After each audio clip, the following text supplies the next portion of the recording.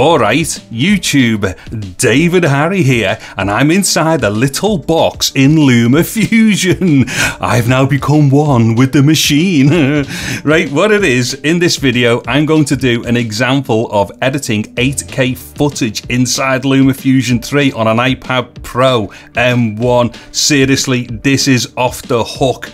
Now what it is, I'm doing this as a little demonstration for one of my YouTube buddies, who is Tone from Tone's Adventures, but I think if you're into LumaFusion, you might want to watch this along with Tone, because this is actually really cool. LumaFusion is totally off the hook.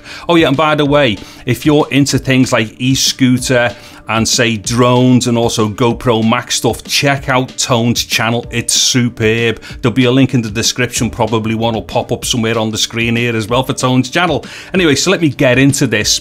Right then, Tone, what it is, I've got footage here which is 8K 24 frames per second from a Samsung Galaxy S21 smartphone. Okay, now I don't know if LumaFusion actually works in 8K. I suspect it only goes up to 4K. However, it can take the 8K footage. It's amazing. And then obviously at the end, you can export that in 4K if you so wish to as well.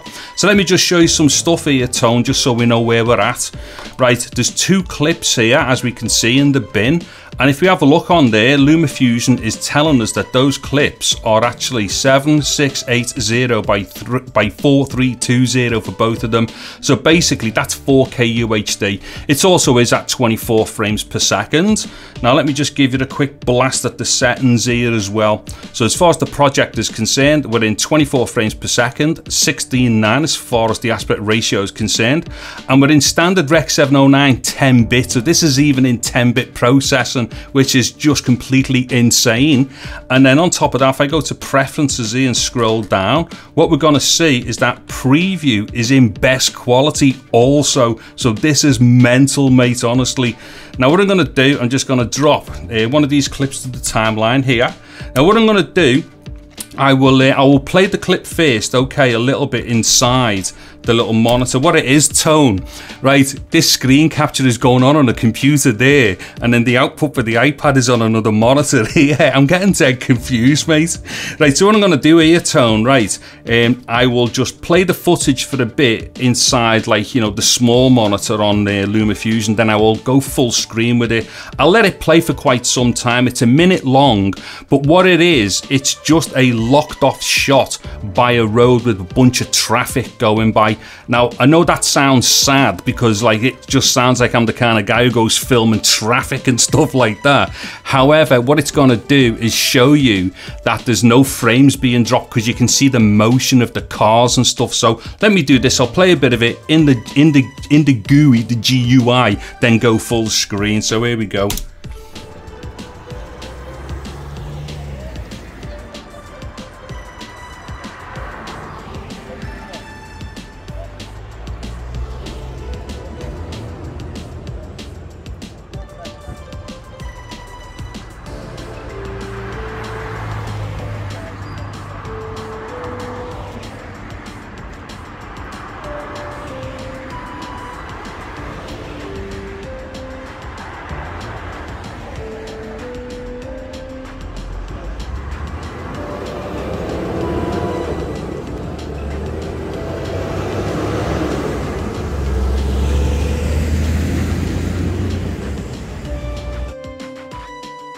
Okay, right, Tone, I know that shot there ain't gonna win any kind of weird awards or nothing. However, what you will have seen there is that it played perfectly and didn't drop any frames. So once again, especially to anybody else who may be watching this, that was 8K 24 frames per second footage from a Samsung Galaxy S21 smartphone being played in real time without dropping any frames in what I suspect is a 4K timeline inside LumaFusion. I suspect it's 4K. I've been asking some questions on the LumaFusion forum, but I've still not got any answers just yet as to actually what it is doing when 8K is in the timeline.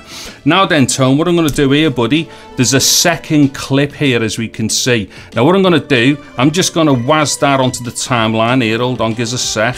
And then, in fact, you know what? Let me just do this dead quick. What I'm going to do, I'm going to drop this clip to the timeline. I will alternate and cut it across the other one.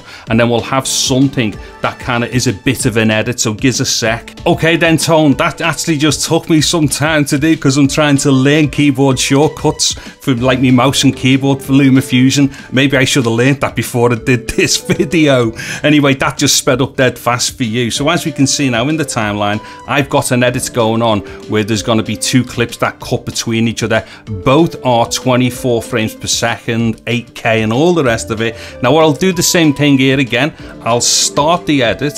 I will let it play through just for a little bit inside the small window, and then I will go full screen with it again.